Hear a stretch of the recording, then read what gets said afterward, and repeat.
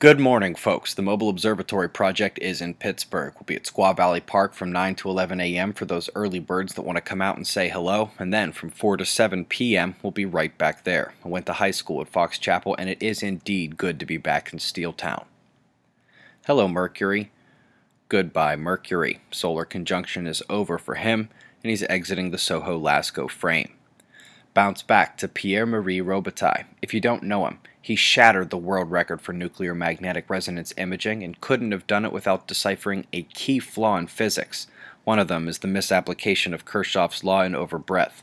The truth allowed him to break records when they said it couldn't be done, and it will eventually reveal the non-gaseous state of our liquid star, and perhaps we're also a step closer to revealing what that microwave background radiation really is. Big Bang? I think not. I've linked the paper out just confirming that those BICEP 2 results were so not what was originally purported. Also got a great link for you here showing that those upper atmospheric flows that we're learning are so dependent on solar flaring are also a primary driver in Earth's significant weather changes. Hashtag solar climate forcing. Let's go around the world tying the precipitable water overlay to the low pressure systems. Southern hemisphere sees the clockwise spin to the low, always sucking in and creating those convergence lines back toward the equator. Often, we see the strong, oppositely spinning high pressure pushing out so hard it bows the convergence lines almost 180 degrees.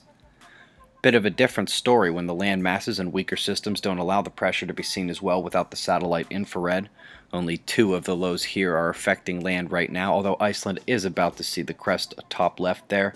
If you're in a low-lying area, say in France, in the rain zone, southwestern convergence could send you some flash flooding during tonight's pop-up showers. Let's look at 24 hours of temperature delta in the United States. The warm-up east and the cool-down central. It's due to the surface winds here. The lows are north, but this is their convergence in the states, where the flow from the south meets the flow from the north, as always. Where they equalize their pressure, moisture, temperature, and electric potential is where the people below know full well there's something happening above. 2 solar filament eruptions, 2 impacts expected. However, we've got almost nothing so far. Last night we had some minor readings that may have been a very weak shock wave. It's also possible they were slower than expected, and we'll see something today. Sensitive magnetometers and electron flux don't lie. We're all calm geomagnetically. But also calm is our star. If you listen to Dr. Uyen in our Fly on the Wall yesterday, remember part 3 is open access, you know exactly why the star fell silent and also why the sunspot number plummeted. Incomers have negative umbras and positive surface features surrounding them to complete the superphotospheric loop circuit of those magnetic fields. The other incoming space weather watch belongs to the Earth-facing coronal hole.